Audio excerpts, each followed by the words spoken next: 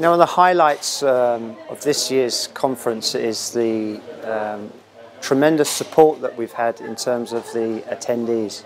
You know, there have been over 550 people have come to this year's event, representing 60 different countries. And I can remember back to the very first conferences that we had, and this would have been a dream in those days. So it's representative of how important people see this event now over the years. This is our 7th conference, and it has grown each time into exactly what it is, which is the #1 enforcement IP conference. The challenges in trafficking illicit goods and counterfeiting crimes remain constant. Over the years, technology has allowed counterfeiting to reach quite incredible levels. I can remember in the early days, you talked about counterfeiting, people related that to luxury goods, related that to maybe handbags, sunglasses, this sort of thing.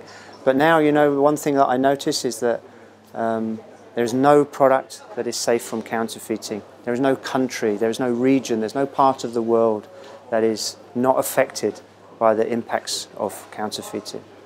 The Trafficking illicit goods and counterfeiting program in the future is going to expand into new regions.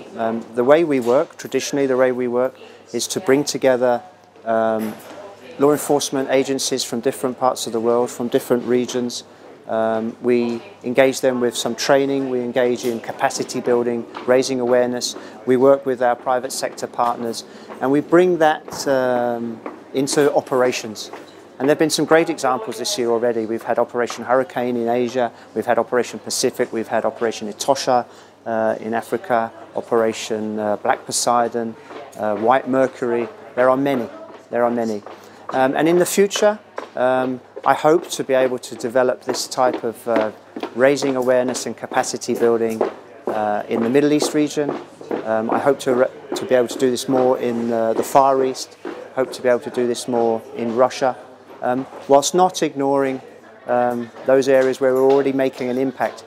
We have to continue, we have to keep sustained pressure, and we will continue to do that in the future.